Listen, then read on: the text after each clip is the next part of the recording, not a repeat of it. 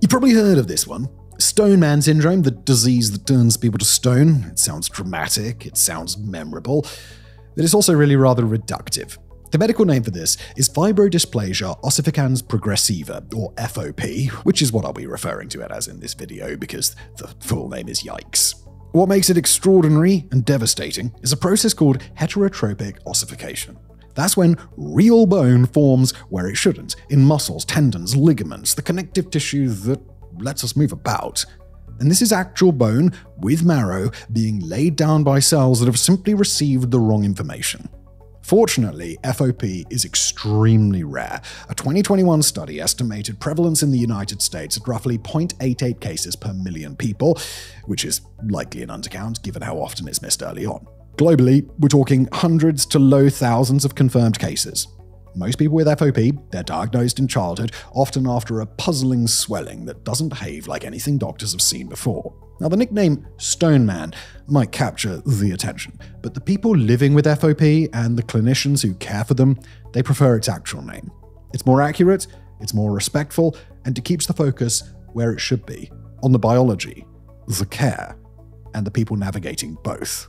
And like I said, we'll be calling it FOP today. Alright, so there's a clue that appears at birth, which is long before the first flare-up, and that's the big toes. Now, most people with classic FOP, both big toes are malformed. They're short, sometimes angled inward, with the bones abnormally shaped or fused.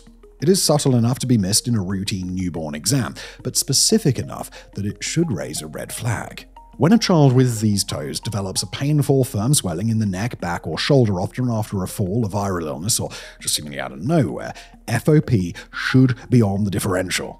The next step is genetic testing for mutations in the ACVR1 gene, which confirms the diagnosis in about 97% of classic cases. What matters urgently is what not to do. Intramuscular injections, vaccines given in the arm or thigh, certain medications can trigger new bone formation at the injection site. Biopsies meant to rule out cancer can seed bone in the wound. Many FOP families carry emergency information cards to hand to paramedics and ER staff outlining these precautions. Now, FOP is rare enough that most clinicians will simply never see a case of it. And that rarity, it creates a dangerous pattern. A child presents with a hard, growing mass in soft tissue, and of course the instinct there is to biopsy it, to rule out sarcoma, to check for infection, to get answers. The biopsy comes back benign or inconclusive, but weeks later, the site seems to have ossified.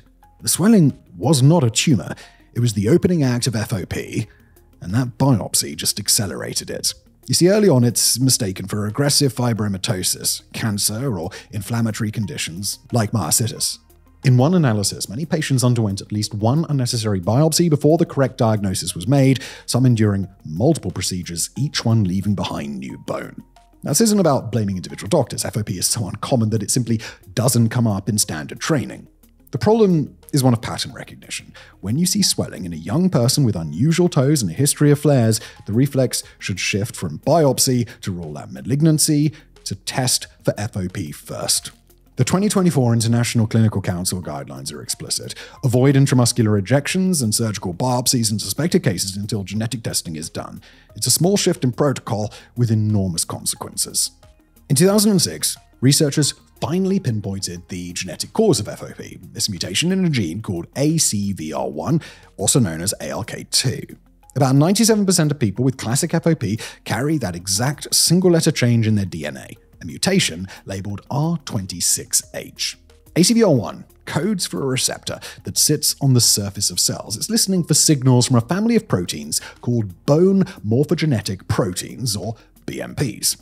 Now, in normal development and repair, BMP signaling orchestrates endochronal ossification, the process that builds your skeleton before birth and heals broken bones afterward. Cartilage forms first as a scaffold and then mineralizes into bone. It is tightly controlled, and it happens only when it's needed. The R26H mutation doesn't just turn up the volume on that process, it rewires the receptor's inputs. The mutant ACVR1 becomes hypersensitive. It starts responding to signals that it should ignore, activating the bone-building program in places that should remain soft and flexible. FOP is inherited as an autosomal dominant pattern, meaning you only need one copy of the mutant gene to have the condition. But the vast majority of cases arise de novo, which is fancy doctor speak for new mutations that weren't present in either parent. For years after the gene was identified, the question remained, what exactly is the mutant receptor listening to? BMPs were obvious suspects, but blocking them caused serious side effects. You see, BMPs are critical for normal bone health and blood vessel formation and more stuff that you kinda need. Then in 2015, a team published a discovery in Science Translational Medicine that reframed the entire field. They showed that activin A, a protein that normally opposes BMP signaling, was paradoxically activating the mutant ACVR1 receptor in FOP. In healthy cells, activin A acts as a brake. In FOP cells, it ramps it up hardcore. The researchers demonstrated this in mice. When they blocked activin A with an antibody, heterotropic bone formation was dramatically reduced. The injury still happened, inflammation still occurred, but the adherent bone didn't form. And this was a conceptual breakthrough, and we'll talk more about it as potential treatment a little later today. Alright, so how does this disease work in reality? Well, FOP flares don't follow a predictable schedule. They can be triggered by trauma, a fall, a bump, even something as minor as a flu shot. Indeed, intramuscular injections remain one of the most preventable triggers, which is why families often request subcutaneous or intravenous alternatives when vaccines or medications are needed. Dental work and surgical procedures carry their own risks. Any manipulation of soft tissue, especially in the jaw, neck, or shoulders, can spark new bone formation. The 2024 International Clinical Council guidelines emphasize careful planning, use local anesthesia techniques that avoid trauma, consider fiber optic approaches for airway management, and coordinate with an FOP experienced team. When a flare begins, some guidelines suggest a short course of corticosteroids, typically started within the first 24 hours, and that may help in select cases, though the evidence for this is limited. Viral illnesses, especially influenza, have also been linked to flares, which makes immunization planning important but complicated. So, in clinical trials, researchers needed a way to measure whether a treatment is working, whether new bone is forming, and how much of it. And that's where imaging comes in. Low-dose whole-body CT has become the gold standard for quantifying ossification in FOP research. It captures the total volume of new bone across the entire skeleton in a single scan, providing a concrete endpoint that regulators and trial sponsors can track over time.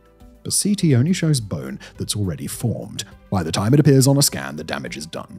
Enter 18F sodium fluoride PET-CT, which, in case you haven't heard of it before, like most people, is a nuclear imaging technique that highlights metabolically active bone formation in real time. I mean, why wouldn't you know about that? Even before it's visible on conventional CT scans. In theory, it could detect flares earlier, giving a window to intervene. In practice, the clinical significance is still being worked out, though. Not every PET-positive lesion becomes a problem, and the technique isn't yet a part of routine care. And also, these tools are research grade. They're not routine surveillance. Families aren't getting quarterly whole body scans, but in the context of clinical trials, imaging has become the lens through which progress or lack of progress is measured. So, FOP is a progressive disease. Over time, flares accumulate, mobility narrows, and independence requires adaptation. The spine curves, the ribcage stiffens, joints that once bent become fixed in whatever position the bone locked them into. The most life-limiting complication is thoracic insufficiency syndrome, which is a combination of chest wall rigidity and spinal deformity that restricts breathing. The lungs themselves, they're usually fine, but the scaffolding around them can't expand. Respiratory infections become harder to clear, pneumonia becomes dangerous. In a 2010 analysis, thoracic insufficiency and pneumonia were the leading causes of death in FOP. The same study estimated a median lifespan of around 56 years, though the data came from a cohort with a median age at death closer to 40, a distinction that reflects both the rarity of the disease and the evolving understanding of its natural history. Beyond the clinical milestones, burden of illness studies paint a picture of daily life. Difficulties with self-care, barriers to education and employment, reliance on adaptive devices and caregivers. Families describe constant vigilance, every activity evaluated for injury risk, every decision filtered through the question of what might trigger the next flare. None of this is deterministic. People with FOP graduate, work, build families, pursue goals, but they do it while navigating a disease that does not pause and a healthcare system that often doesn't know what to do with them. So, what's coming down the pipeline treatment-wise? Well, on August the 16th, 2023, the US FDA approved palovarotene, marketed as Sohonos, for reducing the volume of new heterotopic ossification in people with FOP. It was a historic moment. It's the first drug ever approved specifically for this disease. Preclinical models and clinical trials, it reduced but did not eliminate new bone formation during flares. The FDA label specifies its use in females 8 years and older and males 10 years and older, reflecting concerns about skeletal maturity. And those concerns are significant. The label carries a boxed warning about two major risks. First, embryo-fetal toxicity. Palovarotene can cause severe birth defects, so contraception and pregnancy testing are mandatory for anyone who could become pregnant. Second, premature closure of growth plates in children and adolescents, which can stunt growth. Patients on palovarotene need regular monitoring of bone age and height velocity. The drug received approval in the US and Canada, but the European Medicines Agency declined to authorize it after a re-examination in 2023, citing an unfavorable benefit-risk balance. That divergence underscores how differently regulators weigh the same data sometimes. And cost, of course, is another barrier. List price has been reported as $624,000 per year for a typical adult regimen. Ipsen, the manufacturer, offers patients assistance programs, but access remains uneven. Garetosmab, the potential treatment that we mentioned earlier, takes a different approach. Instead of modulating how cells respond to signals, it targets the signal itself, activin A, the rogue ligand that activates mutant ACVR1. The program has had a complicated history. Early trials showed signs of efficacy, but safety signals emerged. A 2023 paper in Nature Medicine reported results from the first treatment period of a phase 2 to 3 trial, including detailed analyses of serious adverse events, among them deaths in the treated cohort, which is not good for a drug's approval. The study authors and independent reviewers conducted extensive evaluations to understand whether those deaths were related to the drug, the underlying disease, or chance in a small, medically fragile population. The conclusions were cautious, and the data sparked considerable discussion in the FOP community and among regulators. Development continued. In September 2025, Regeneron announced that a phase 3 trial of garetosmab met its primary endpoint, showing a statistically significant reduction in the progression of the disease compared to a placebo. The company's statement suggested the drug slowed disease activity and was generally well tolerated in the study. Those results have not yet been peer-reviewed or published in full, and regulatory filings are pending. The earlier safety signals haven't been erased. They're part of the context of any approval decision. Beyond palovarotene and garetosmab, other investigational therapies are targeting different points in the FOP pathway.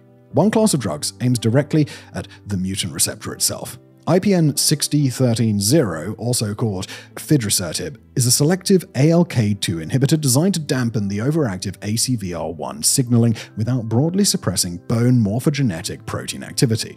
Early phase trials have explored dosing and safety. Development has seen pauses and restarts as data accumulates and strategies refine. Pipeline's a mix of cautious optimism and pragmatic uncertainty. Trials in rare diseases, they're inherently challenging. Small patient populations, variable disease activity, and the ethical complexity of placebo controls in progressive, irreversible conditions. And for the people living with it, it means building a care team that understand the disease and what not to do. Airway management is particularly crucial. Limited jaw opening and neck mobility make intubation risky. When surgery is unavoidable, awake fiber optic techniques and careful positioning are standard precautions. A 2014 case series on dental anesthesia in FOP highlighted strategies that balance necessary care with the imperative to avoid trauma. Fractures happen. FOP doesn't make bones more fragile, but falls and immobility increase risk.